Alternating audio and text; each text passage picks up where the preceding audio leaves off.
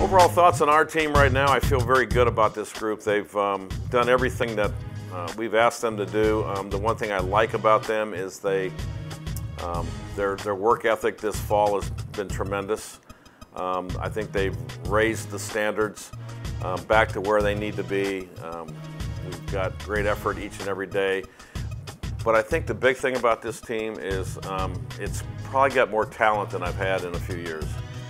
More talented, more deep, so we have great depth, and I like their competitiveness, and I think that's the one thing. If I look at this group here, we have a lot of kids right now that are highly competitive, that have done the right things, that are high character people, and I think will represent this university and this program at the very highest level. And walking into this year, I really believe that our goal is to make a deep run. Our goal is to be playing the last game of the season, and I think anything less than that's going to be a disappointment for us.